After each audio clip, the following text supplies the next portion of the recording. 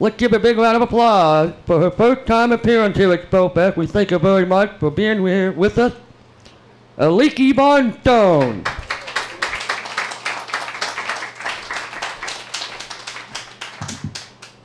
Hi, everyone.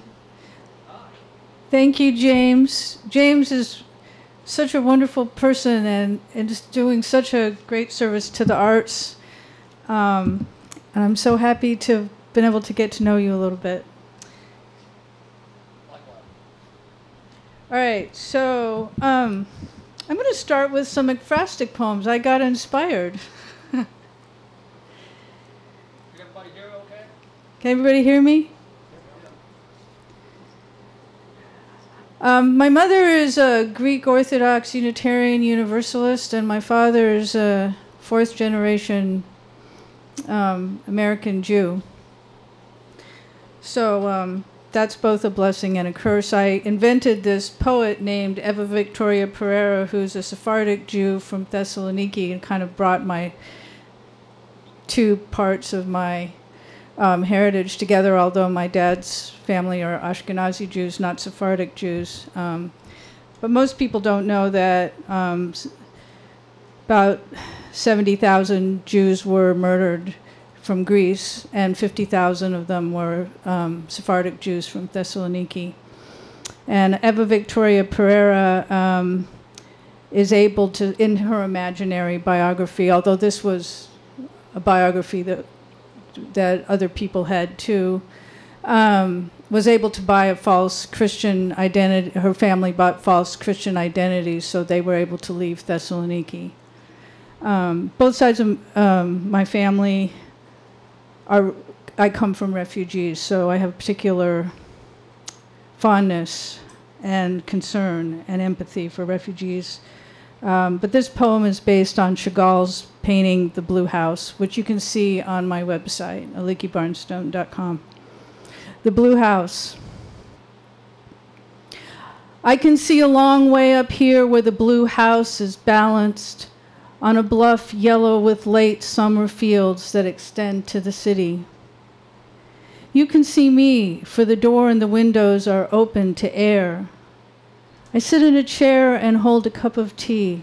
Or is that you I see inside? And is that me running downhill, away from the house, on the path lined with hip-high wheat? Looming higher, larger above me, the closer I come, is the jumble of buildings, a white cross atop each sky-blue dome, the church enclosed by Byzantine battlements. Is that figure below the cathedral, almost too small to see, raising an arm toward the city in joy, or turning back to wave goodbye to the house? Why does the modest cottage seem so isolated from town? Why is it painted such a radiant blue? The wood looks like the glass of the evil eye, and the plains aren't square, but ramshackle. The foundation is shored up against the hill, on the brink. I can see the danger now. And yet the blue house invites us to look in, enter, have a seat, and drink a cup of tea that tastes too beautiful on the tongue when you exclaim, "Ah, the view." The house was not blue. My memory painted it the color of the morning sea. Look, out there far from shore, the fisherman is disappearing in his orange boat that floats along a gray smear of light, marring the sapphire depths. In the impossible pigment is the day we have to leave for good, to find other refuge. No, the house was not a hue in nature, sea or sky, or precious stone. It was a color made by human hands, like a home.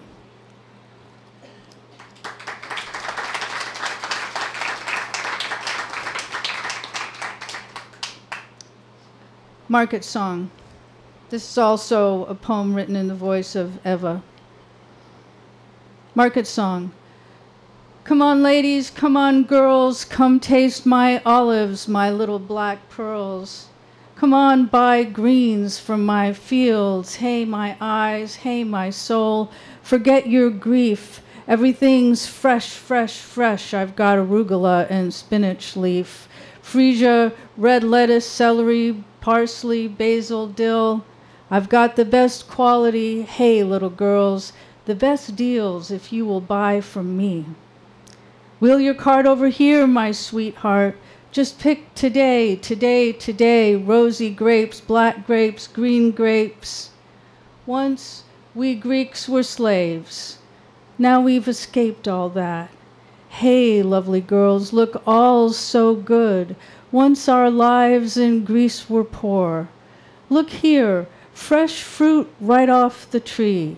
Smell my oranges, my sweet pears, 3 kinds of apples and sticky black figs. Come on, ladies, come on, good wives, come to my stall, look at all I have. Sharpest knives, mops and brooms, coffee pots and socks, dustbins, dish towels and tablecloths, underwear, t-shirt, blouses, beautiful scarves. Hey, ladies, hey, girls. Once all of us starved, and what did you eat today, and what will you cook? Come look, I have flowers, flowers, flowers. Come on, my golden one, my soul, my eyes. See these pinks in pots for your garden, they attract butterflies. Come, take my flowers for your table. I picked them today, today, today. No more slaves, no more lies. Come on, darling, come on, my soul, eat my souvlaki hot from the coals. Listen, my sweethearts, my golden ones, long ago soldiers showed you their guns and took your jewels in the busiest city square. Hey, ladies, hey, little girls, today all's for sale in the open air.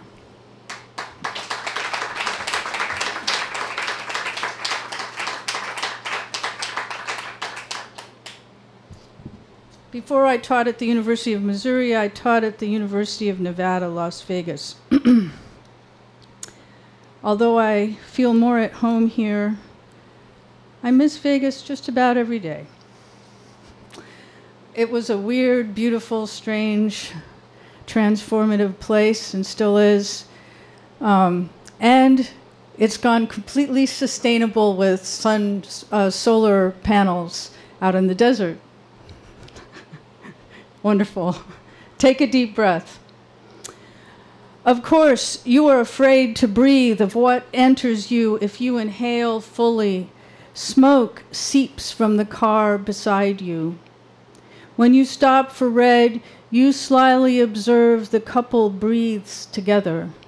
Cigarettes punctuate their speech, their bodies slouched against the gray interior. The cars idling ahead of you exhale too much. The sun is filtered by exhaust, exhausting you. You think of what is next to do and squeeze the steering wheel and hold your breath. Aghast, you can't help that you find the gases lovely, belly dancing there, beckoning and winking and wriggling on asphalt between puffing, lustful cars that sit expectant on their fat asses, drunk on our velocity. Oh, holy God! What if you felt your body? And what if you took a breath, the living form of it inside of you, and you felt the ghosts of cars inside you too? The giant neon guitar outside the Hard Rock Cafe on the corner of Paradise, twanging amid your ribs. And all the splendor of inanimate objects left you just as they had entered you. What if the couple enclosed in the car were no longer ugly to you, and all the oxygen coursing in our blood made you love them for an instant, made them perhaps glance over at you, perhaps not. The light changes to green, adorned with halos of toxins. You look down at your splayed legs, admire them too. A pity, you're impelled to take a breath, step gentle on the gas.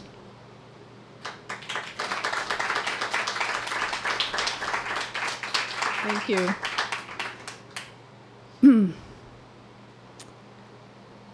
Okay.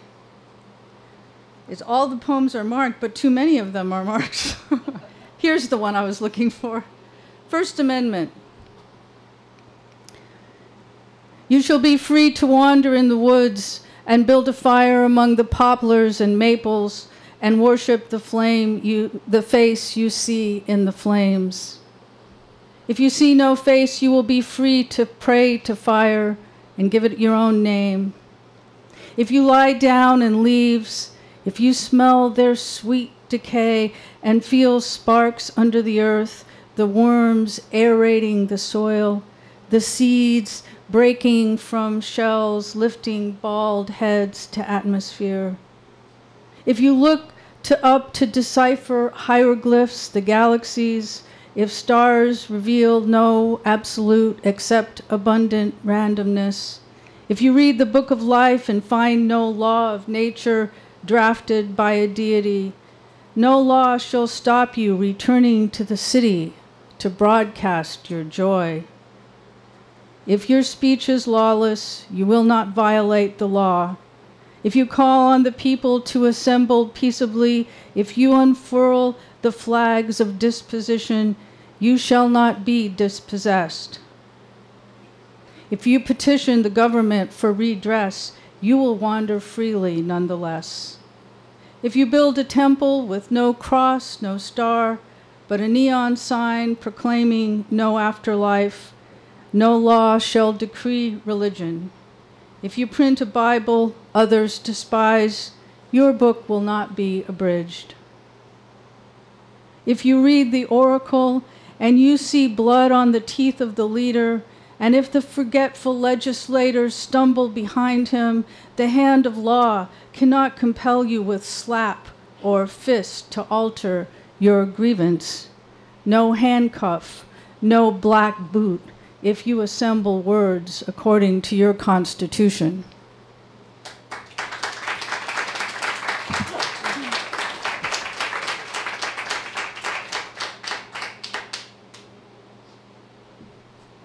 So, in honor of my Jewish side, I went on a journey to get an adult bat mitzvah, and my joke is that a funny thing happened on the way to the bat mitzvah, and I converted to Christianity. Today is the Pentecost, so I'll read this poem called With God in the Morning. I can't go back to sleep, so I weep listening for a rhyme. For example, the mourning dove sighs deep in my backyard. She doesn't sing. The Jehovah's Witnesses rap at my door. They don't ring my bell, in whose metal the word peace is cast. How sweet are these witnesses who stand at my threshold and do not pass through, who honor you with formal dress, expectant, smiling, their leaflets and Bibles held to their hearts. They apologize for waking me, though their mission is to wake me, and leave me with a little flyer about why to read your word. They promise to return, just as you did. They know your name is Jehovah, but I wonder if you are a supernova contained in each letter of Scripture, or are you my Casanova wandering across the globe, entering so many souls with your flesh and blood, pouring your light into their mouths with a kiss?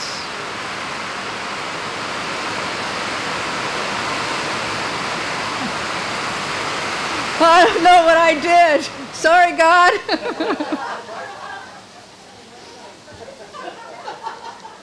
Whoa! Forgiveness!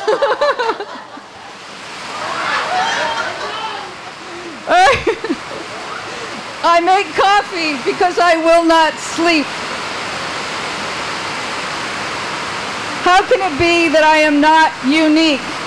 How can it be that I am what I am, just like them, who know the answers so well?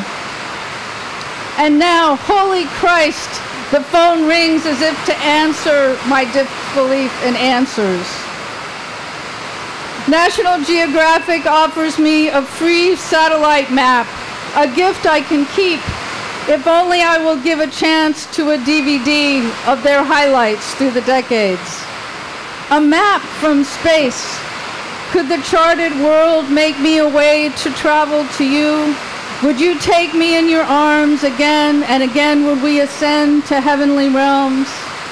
I tell the woman reading from her script that I don't think I will accept her gift, and my ridiculous voice cracks at the thought I might have told your witnesses the same, just as I beg now for forgiveness and ask, please, don't call again. That's okay, you're okay, she says, blessing me in her way. Have a good day. And then, dear God, I hang up the phone.